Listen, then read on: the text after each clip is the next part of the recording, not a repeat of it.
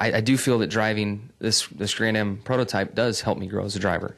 I think running with Bob and these guys over the last few years has made me a better road course racer, and I was finally able to get my first road course win out in Sonoma. So growing up, I raced all types of vehicles, and in my Cup career, it's the first time I've been in one vehicle for so long, and I like to mix it up. I like to feel different things.